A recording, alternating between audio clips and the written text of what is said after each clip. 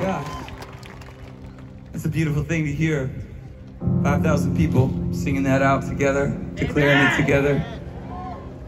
Thank you, God. You know, when I was backstage during Brandon's set, I got a text from my mom, who, you know, she's always following where I go, different cities, and she's like, hey, they used to be in these bands back in the 1970s where this Jesus Revolution thing happened in Southern California, and it kind of spilled its way over into the country and even over here to Hawaii. A little bit, bunch of hippies being saved, and my parents were two of those hippies.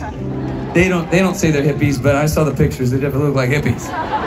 And they're like, hey, when me and your dad were in a band called Parable. It's a band I've heard a lot about growing up. It was this band that they were in together before they were like even married, you know. My mom was one of the singers, my dad was a guitar player. And she's like, in 1979, we had an evangelistic service at the Waikiki Shell that you're playing at tonight. I was like, are you kidding me? In 1978 or 79, that's like 6 years before I was born. My parents are rocking out for Jesus at this place, and it's a cool full circle. A generation later, we're doing the same thing, preaching the same gospel, because it never changes, he never changes. A new generation, their belief and their faith passed on to me, not because of what they did on stage, because of how they walked in their life, you know? And it's amazing thinking of how many people in this place right now walking in Jesus, all the ripple effect of each one of your lives, in your families, in your friendship groups, in your schools, in your workplaces, just you being you, walking in the Spirit, walking in love, you know? The ripple effects of belief in the one who is greater, how that's changing people's lives. I'm so glad that when we say we believe in Jesus, we're not adhering to some man-made philosophy. We're not talking about some statue carved by man, standing in a temple that stands for hope and truth, but really doesn't represent anything living. We sing to the living God, y'all. Because he lives. Because he lives, I can face tomorrow. Because he lives, all fear is gone. Because I know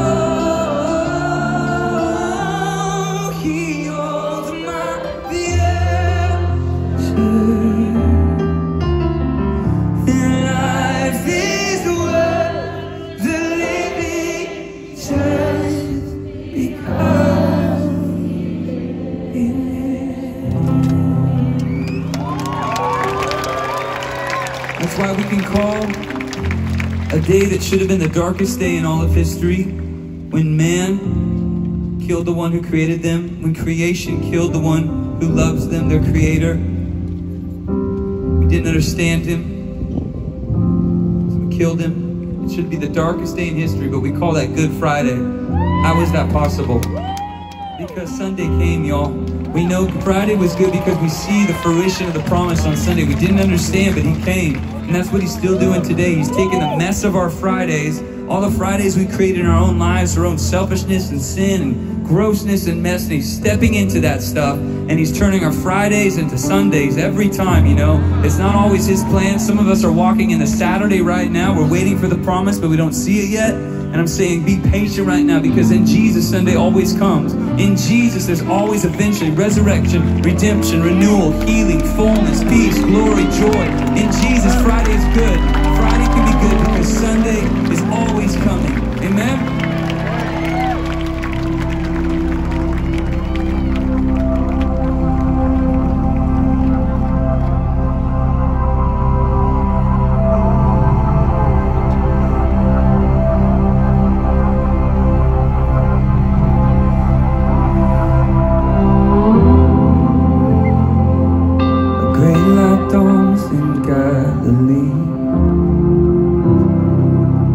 Some say madman, some say king.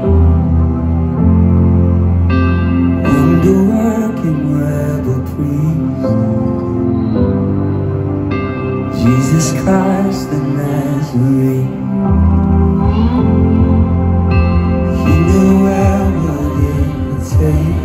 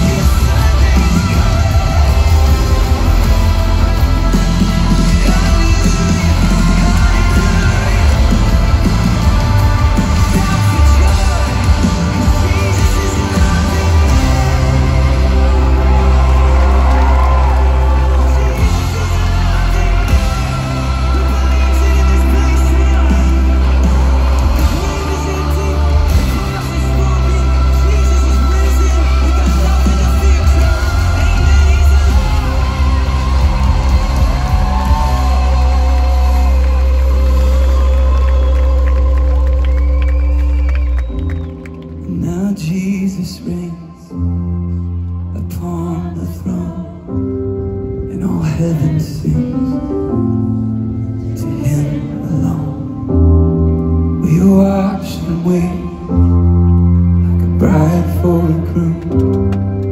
Oh church, you're right, 'cause Jesus